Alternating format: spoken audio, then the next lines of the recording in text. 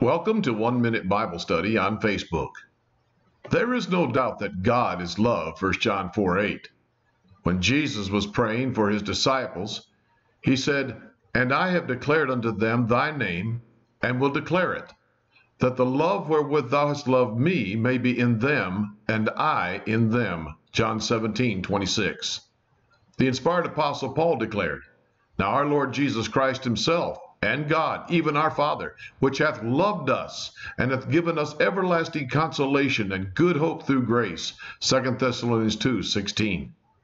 You know, the amazing thing about God's love is that it was demonstrated by the giving of his only begotten Son, in that while we were yet sinners, Romans 5, verse 8.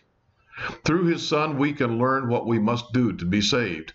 And folks, that's good news. So from the Mount Zion Church of Christ, I, Gilbert Goff, wish you a good day.